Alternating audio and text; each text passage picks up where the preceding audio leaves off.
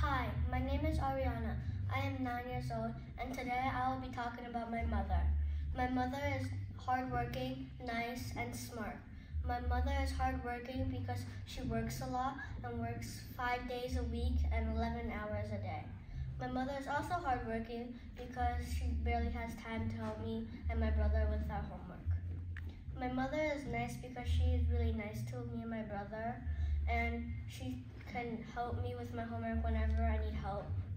My mother is smart because she helps me on any math problem or any reading problem I have and I get stuck on, and she helps me to make and get my answer right.